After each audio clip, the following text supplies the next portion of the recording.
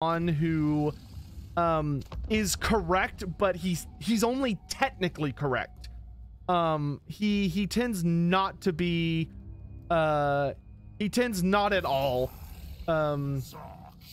to be about other things. I mean, you're gonna declare war on me anyway when you go Super Saiyan, so whatever, come at me, dwarf.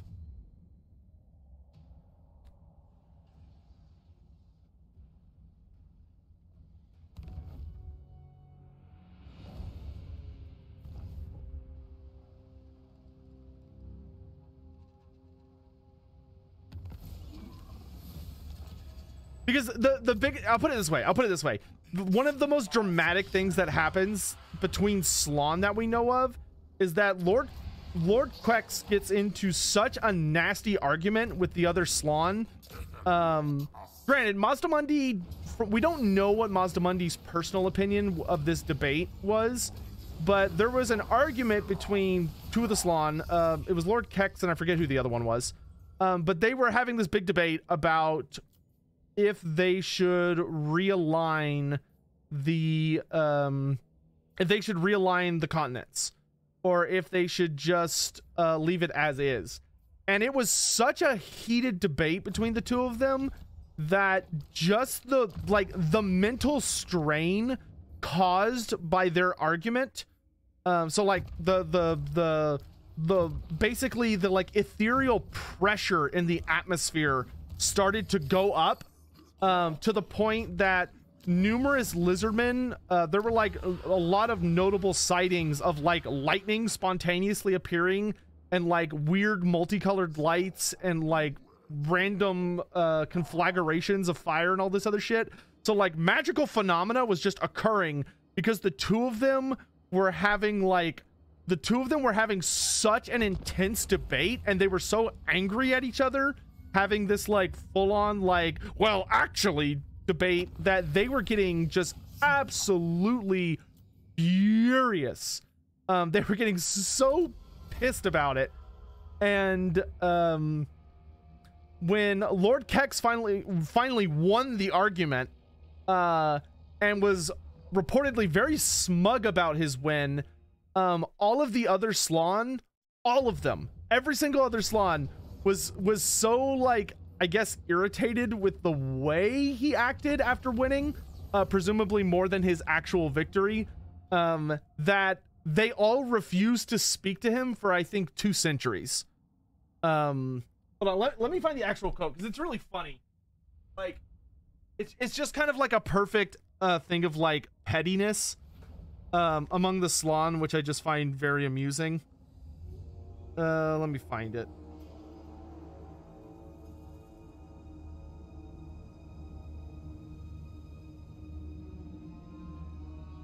Yeah, Lord Quex, next is realignment. Like, the Slann are mostly okay with it, but he does apparently get into a little bit of trouble. Let me find it.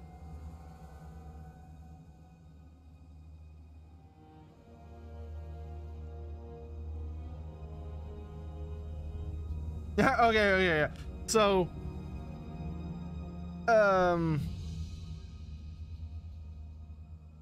here's the overall quote about it.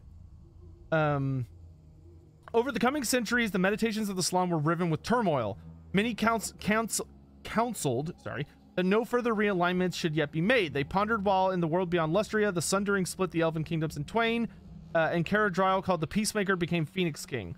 Others, notably those of the more recent spawnings, voiced the opinion that action should be taken sooner and that errors should be corrected while there was still time. 2 of the mage priests engaged in what to the Slann was a raging and bitter dispute. Lord Quex of Pahax believed that a drastic realignment was now overdue and that it should be instigated right away. Lord Itzolk of Itza believed that no such realignment should be undertaken.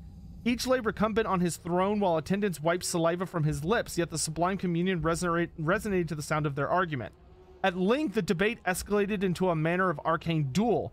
Mystical lightning arced from the tops of temple pyramids, the air became charged as magical pressure grew to staggering proportions, and the beasts of the jungle bellowed in anger and confusion.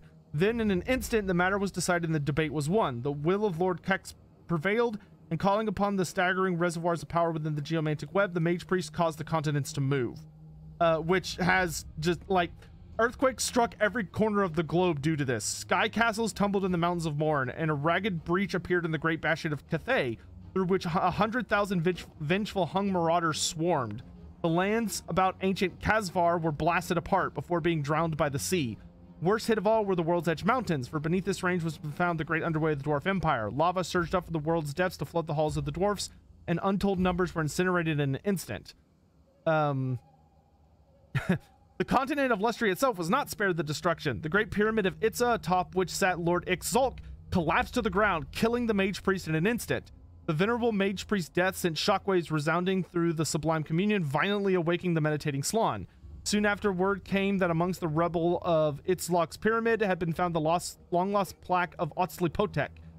The awakened mage priest of Itza ordered this plaque be brought before them, and having read it, they pronounced that Lord Quex had been correct in his interpretation of the will of the Old Ones. The realignments would continue the Slann priest order no matter the cost, lest the Lizardman race ever stray from the true path or deviate the great plan of the Old Ones. Oh no, I think it's a different mage priest who gets into trouble. Oh god, I gotta find him, because it's so petty the way they talk about it, which I always find super funny. Where is he? Like the Lizardmen can be surprisingly petty of a faction. Like in the year 2100, skink priests attending to the mummified remains of Lord Chilipeppa dispute the meaning of the flight patterns of mosquitoes circling his skeletal head. The disagreement escalates and opposing factions clash over possession of the remains. So like there was a civil war in one of the Lizardman cities over the possession of a relic priest. Let's see. Where is the guy that everybody gets salty with? I don't think it's in this book.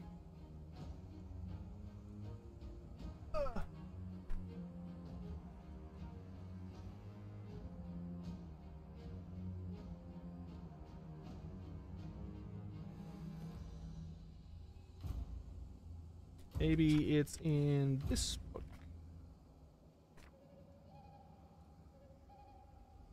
Let's see.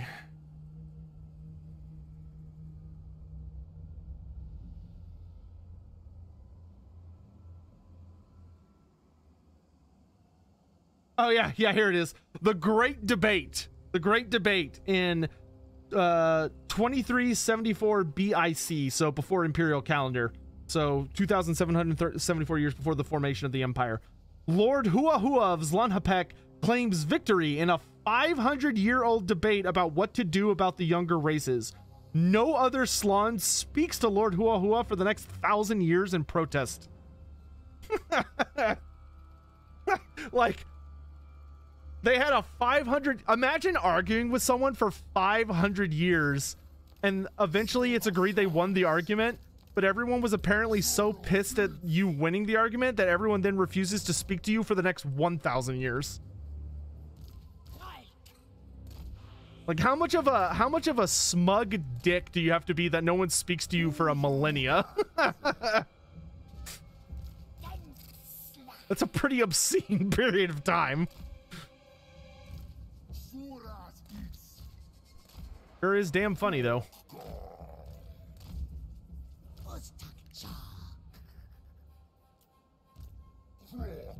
Did I hear correctly? Flight patterns about mosquitoes caused a civil... Yeah, well, you have to understand that when you're not dealing with the Slann, most lizardmen are, like, very superstitious. Especially skinks. Skinks are very prone to, like, what the Slann consider idiot things. The Slann often tend to find the skinks very exasperating because the skinks are very prone to believing in very stupid things. That are, like, as far as the... It's like, the Slann view it as, like, pseudoscience. I guess he wanted to spare the younger races. It's likely that... It's not so much that he probably wanted to spare them and the others didn't. He probably felt that isolation was the best plan, which the other lizardmen probably found uncomfortable.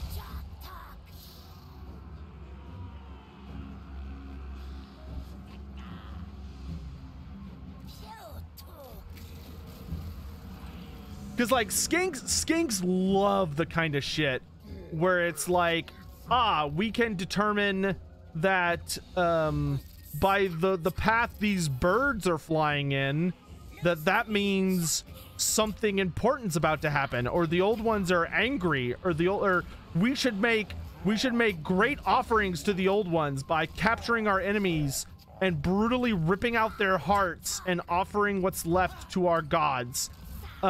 Which the Slann are just like, dude, that's not, oh my fucking god, like that's not how, that does nothing. That literally does nothing. Like, the old ones were not gods, they are just whatever. Like, we can't, like, the Slann honestly cannot be bothered most of the time to deal with it. But that's often the kind of shit they're dealing with.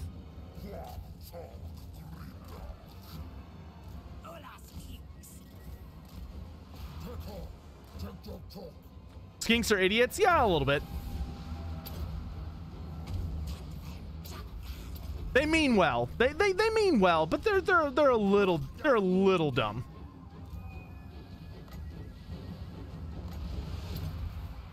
Yeah, I'm gonna need those warfire throwers to stop.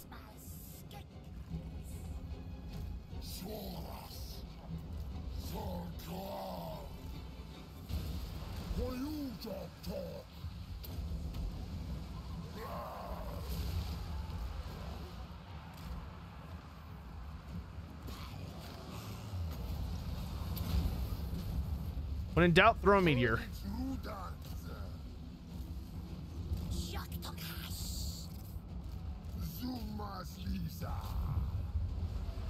Yep, that'll do it.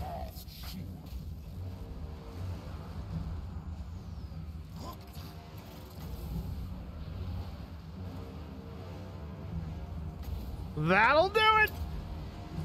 Oh, thanks for the hydrate, guys.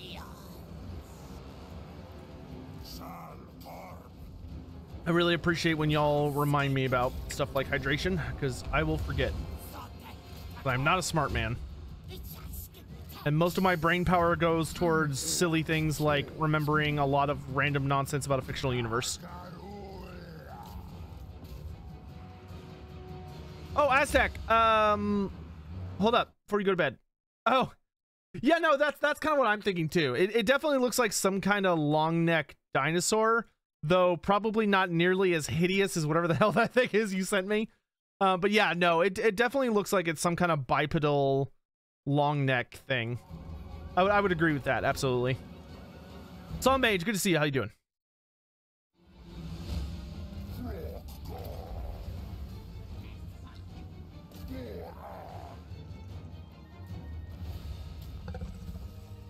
Uzu Score Tiger, can I get a lore fact on Sea Lord Island? Oh yeah, dude. Did y'all know that once upon a time, I want to say it was like, wasn't crazy long ago. I want to say it was like, was it like 200 years ago?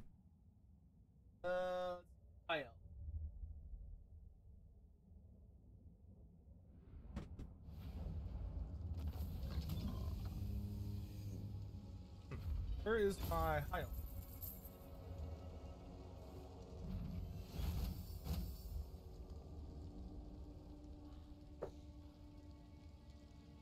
There it is. Let's see. So he got in trouble once. Yeah.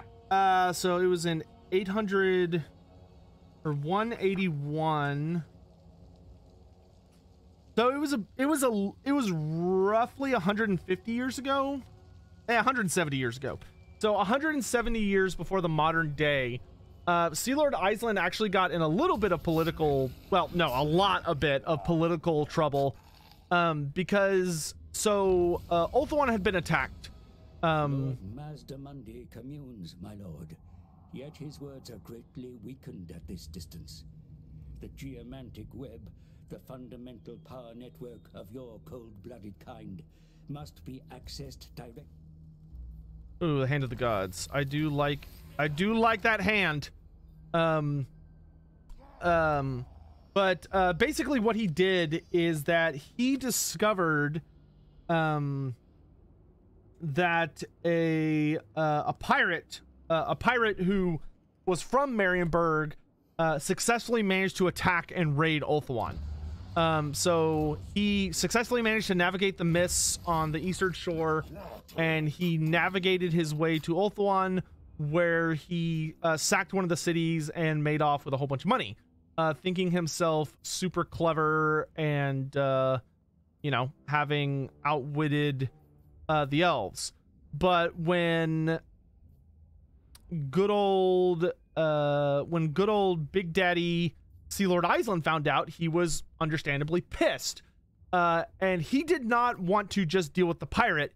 He wanted to send a message to the city of Marienburg that Ulthuan was not available for messing with. That if they wanted to mess, they make them think twice about allowing like a pirate who would mess with Ulthuan into their city, because obviously they didn't really have a problem with it. Like, he came and he set up camp basically in Marienburg and was just acting like, oh, I'm home, like I'm so cool and awesome. So what did Iceland do? Well, Iceland showed up and he immediately called upon his troops to go into the city, and he started setting fire to all the ships.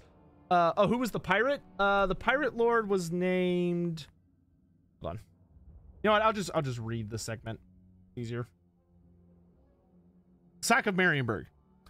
Guided by luck more than judgment, Otto Steinroth, the infamous Red Pirate of Marienburg, led a mighty fleet through Ulthuan's mists. His wolf-prowed ships laid waste to the city of Sardineth, and his crews plundered its treasures. Thus did Steinroth's ships depart for home, far wealthier than they had arrived. With these deeds did the Red Pirate bring woe upon the city of Marienburg, for he earned the wrath of Sea Lord Island, whose fleet had come to Sardineth's aid too late. Island's ships were swift and could easily have overtaken the Red Pirate and destroyed him at sea, but the Sea Lord was determined to set an example not soon forgotten by the upstart race of man. So it was that he shadowed Steinroth's ships across the stormy seas, using every ounce of nautical cunning at his command to remain undetected. Only when the Red Pirate's fleet was berthed once more alongside Marienburg's Gilderveld docks did Iceland strike.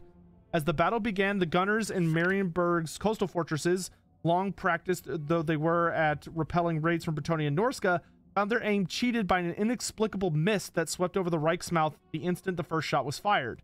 Under the cover of the mist, the High Elf fleet took up blockade formation and began bombardment of the port. Iceland's flagship, the Brine Dragon, its gunwales filled to bursting with the finest warriors of Lothern, sailed full into the harbor and disgorged his troops along the dockside. Had the Marienburgers known the reasons for Iceland's attack, they might well have stood aside and allowed his vengeance to proceed unimpeded, the better to end the blockade of their city. As it was, they knew only that their home was afire and that elven warriors marched in their streets. Thus, Iceland's warriors found their path to Steinroth's wolf prows, blocked not only by the Red Pirates' rogue curs, but some of Nordland's finest troops. So began a confused battle along the dockside. The elves had the better of it from the start, for the mist was of their making and thus little impediment to their eyes. It was soon too much for the Red Pirates' men, who had no taste for fighting on the losing side. When Steinroth himself was cut down by Iceland's blade, the survivors threw down their blades and dove into the water to escape. Yet there was no escape there from Iceland's keen-eyed archers. The will of the pirates might have been broken, but the soldiers of Marienburg fought on with all the desperation of men defending their home. Handguns coughed and boomed as Nordland marksmen vainly searched for targets in the mist. The harbor rang with the clash of steel upon steel as halberdiers and swordsmen sought to drive the elves from the quayside. Yet as they fought in vain, little by little, the high elves scoured the docks around the wolf prows. As the Lothern Sea Guard formed spear walls to secure the quayside, other elves boarded the wolf prows and retrieved all that was truly valuable. Books of ancient lore, scepters, and circlets of rule, and the weapons of Sardineth's princes. Then, at Iceland's command, the elves retreated to the Brine Dragon, taking with them not only their dead, but also a large number of extremely vocal and angry elven merchants, whose stores of fine wine and eastern silks would now have to be abandoned. No elf could hope to remain in Marienburg after that day's deeds. As Iceland's flagship returned his fleet, he turned back towards Marienburg with narrowed eyes. He gave a sharp nod to the mages assembled upon the foredeck, and they called down a conflagration of living flame upon the dockside. The fires quickly spread from ship to jetty and from jetty to warehouse, consuming all in their path. By the time the Brine Dragon had reached open sea, all of Marienburg's merchant fleet and much of the city's hoarded wealth had been reduced to ashes upon the wind. Iceland returned to a mixed reception on Ulthuan. The kin of those slain at Sardineth hailed him as a hero, as did those princes who believed in the power of the High Elves should be felt more keenly in other lands. Many others, especially those who had benefited greatly from trade with Marienburg, declaimed Iceland's actions as unnecessarily ruthless and nothing short of declaration of war. In the months following the sack of Marienburg, the Sea Lord standing at court diminished to almost nothing. The situation was not helped by Iceland prosecuting new campaigns of reciprocity against Norscan settlements. Ironically, the same actions that isolated the Sea Lord amongst the courts of Ulthuan soon drew him closer to the Phoenix King, for Finnebar saw a ruthlessness in Iceland that Ulthuan could ill afford to lose. And then about 10 years later, Ulthuan would actually, a high elf fleet under the command of Admiral Ethelus the White ended up destroying a Norscan fleet that was blockading Marienburg, and trade resumed between those those places. Shubsacome May, welcome to the stream. How you doing? Nubju High cheered. X100. Dark Elves legendary hero will be Kanin Creed. Is Finnebar a good Phoenix King? Yeah, he's a very good Phoenix King. He's very reasonable. There are some in the court that are not terribly fond of him, for various reasons. But I would say overall he is a good king. Yes. He's one of the only, he is like the only Phoenix King who has actually traveled like most of the entire world.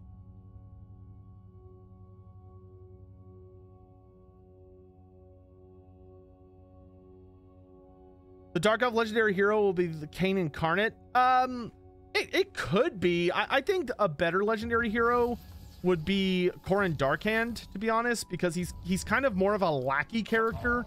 Like, he's defined by kind of his service to other characters, more than like leading armies on his own. Actually, when it comes to like leading his own armies or like being like the big guy in charge, he's actually been fairly unsuccessful a lot of the time. He seems to do much better when he is like taking orders from someone else, because he's usually Malekith's guy. But in any event, I think he would make a better legendary hero than the character you're referring to. Oh my gosh, I cannot remember his name for the life of me all of a sudden. It'll come to me at some point. Or someone in chat will remember. Is Tyrion technically stronger than Finnebar? Yeah. Finnebar's not the greatest warrior among the elves. Yeah, Talar's Dreadbringer, thank you. Like Finnebar is a skilled fighter, but like he can hold his own in a fight. We have actually seen him in his full like raiment of war, so to speak, but generally speaking, it is not his forte. And it's certainly not what he's like well-known / famous for. He definitely is a character that tends to be much more heavily focused on as a he's much more of a political figure than he is anything else. He's an excellent politician, he's an excellent king, and he can hold his own in a fight, but he's not as nearly as good as Tyrion is in a fight. And he's not a wizard. I don't believe he's ever demonstrated any notable capacity for casting spells. Is there a temple city devoted to Hanchi? Yes. Yes, it's the city that Oxiodal is notably from, and we actually have a note about that. Which is when the chameleon skinks started spawning again. Because the chameleon skinks basically went extinct for a while.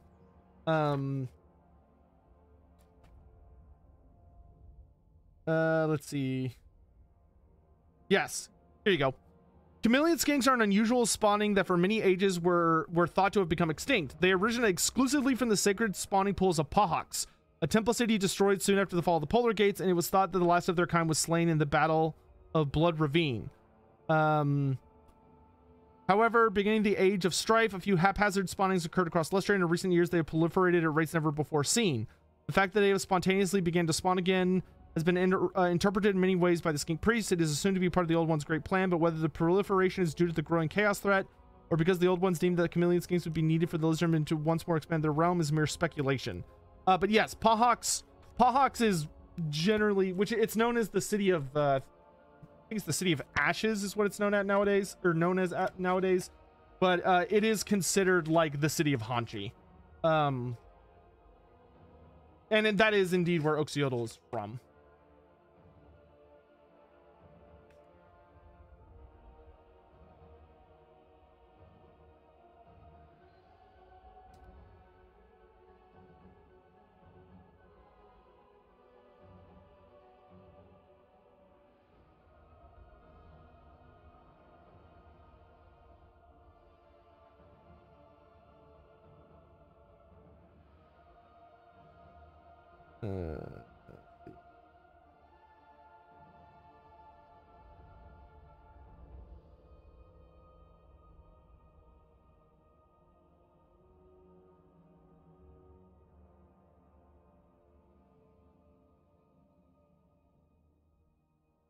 What the heck is it? It's Chodel, Subatoon, Oxiol, Yodel, Axolotl, Quetzal, Chakwa, Zlonhapek, Phlox, Swaddle, Bahotek, Quitax, Phloxlon, Phloxla, Will this campaign also be Spectazuma. on the second Oh, there it is. channel? Pawhawks, the city of Ash. Yeah. Pawhawks is the city of Ash. Yeah. Will this campaign also be on the second channel? Sure. Why not? Why not? Yeah, we can do that.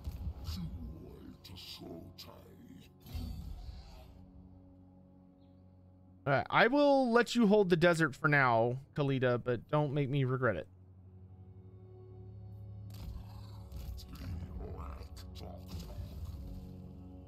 Oh, jeez.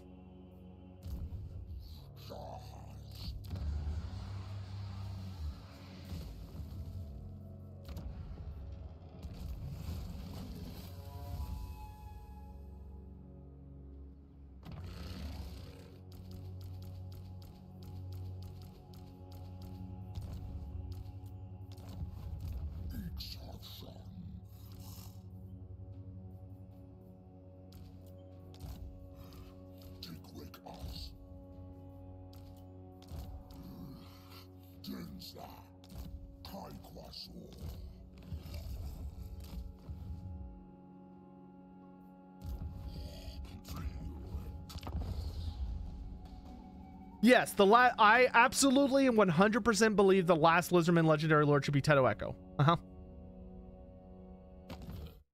Beat H7. Good to see you, dude. How you been?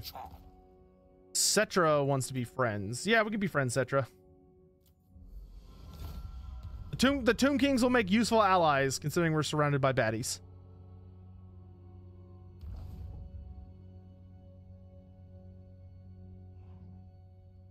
Luckily, the Wood Elves and the Dwarves should slap each other around a little bit.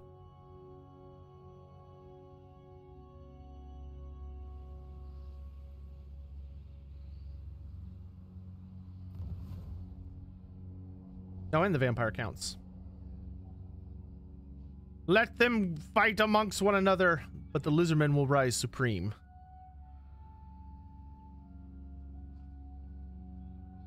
Could Saiyan make another Slong character? Yeah, I mean, they could. There's quite a few of them. There is a ton of Slong characters who could easily rise up to be Legendary Lord status. There's Lord Kex. There's Lord Chili Peppa. There's... oh my gosh. There's Lord Kex, Lord Chili Peppa, Lord... let's see, there's the one that has to do with Shockhawks. What's his name? Is it the Nether City? The Nether Thing story, I think? Yes. There's Lord Huintin... Oh, God. His name is fucking impossible to say.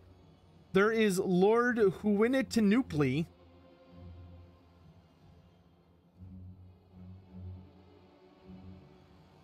Who is the boss of Lord Tanukli. Who went into Tanukli, yeah. which Lord who went into Tanukli is actually interesting because he's from Pahax. Like, he actually survived the fall of the city, which is a pretty interesting little thing. But like, you could do him